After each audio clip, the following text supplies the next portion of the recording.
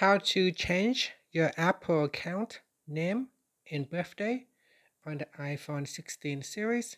First, let's return back to the home screen by swiping up at the bottom of the screen. Then from the home screen, tap on Settings. Next, from the main settings page, tap on your Apple account name. Then in here, tap on Personal Information. From here, tap on Name, and then you'll be able to change name. Then tap on Done.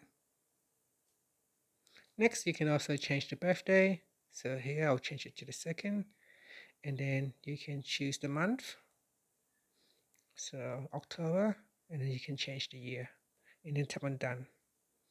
And that's it. So we have now successfully changed the name and birthday for your Apple account. After, you can tap on the back key, or you can swipe up to return back to the home screen.